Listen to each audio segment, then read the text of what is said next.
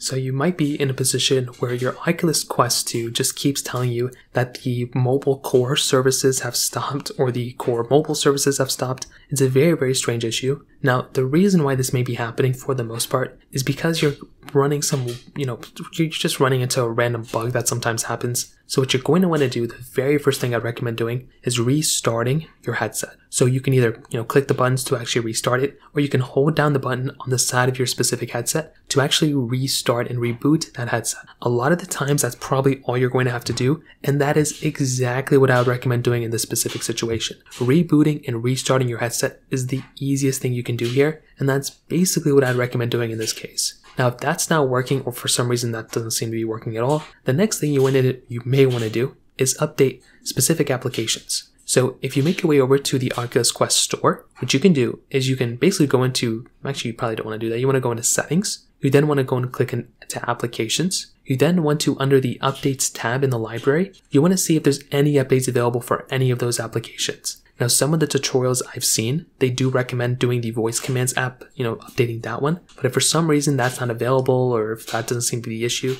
you can try seeing if you can update all those applications, because a lot of the time, that's probably all you're going to have to do. And that's probably what I'd recommend doing in that specific situation. Now, another thing is, if you want to go ahead and update your headset in general, so the complete headset, this is another thing that's probably going to help you out too. So go ahead and just update that headset. And that's probably another thing you can do. If that's still not working, you may want to go ahead and just reset your headset. This is like the last step, and I probably wouldn't recommend doing this, but if nothing else is working, that's probably the final thing I'd recommend doing here. So in terms of that kind of covers it up there. If you have any other thoughts or questions, please let me know in the comment section below. Hit the like button, that'll mean so much, but definitely hit that subscribe button. More importantly than everything else, I love every single one of you guys. Hopefully I'll catch you guys in the next video. Peace out till then.